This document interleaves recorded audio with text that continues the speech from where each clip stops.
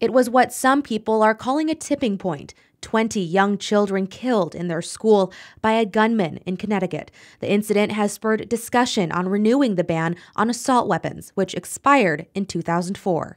The only thing that's going to prevent the massacre is to enact gun laws that control those types of weapons and do not allow everybody to own those types of weapons. They're classified as semi-automatic guns with features similar to automatic military-style weapons.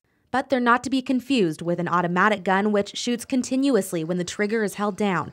Automatics have been banned in the U.S. since 1934, with the exception of a permit. There's absolutely no purpose in owning a weapon like that except to kill people. Semi-automatic assault weapons still require pulling a trigger for each bullet. It's the features, though, that can be added on, like large-capacity magazines, which can hold more bullets than a standard clip, as many as 30 or 50 rounds.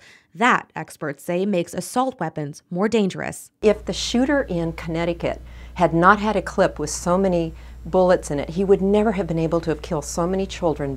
Angie Lanier is a former district attorney, and she says banning assault weapons would not step on Second Amendment rights. The Second Amendment gives us the right to maintain a militia. We maintain a militia, and we have the right to bear arms, but it doesn't anywhere in the Second Amendment give the right to bear all types of arms. She says if a ban were reinstated, people would still be able to own guns like pistols, rifles, and shotguns. In Medford, Christine Pitawanich, NBC5 News.